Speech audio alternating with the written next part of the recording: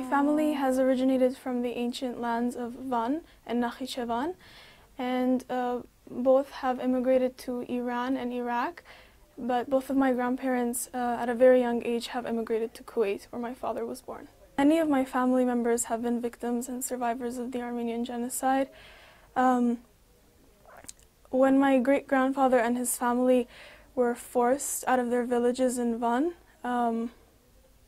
for deportation, they were essentially stripped of their humanity. And my great-grandfather was a child at the time, and he actually witnessed the death of his father. A Turkish soldier had shot my great-grandfather's father in the forehead and forced him to watch that.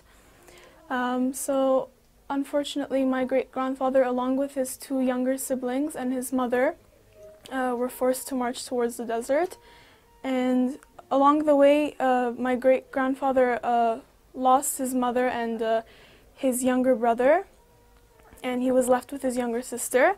And actually a story was passed on to me by my father from my great-grandfather himself, where he was explaining his brutal conditions during genocide and how his sister, his very young sister, insisted on stopping because she was so thirsty.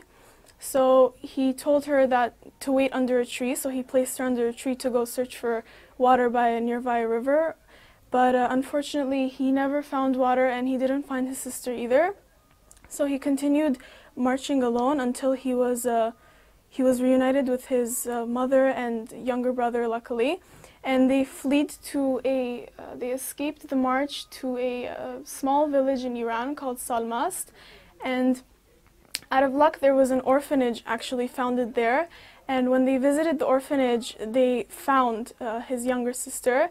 And my dad remembers him telling him that he was sure that it was his sister because he was able to identify her by a birthmark on her back.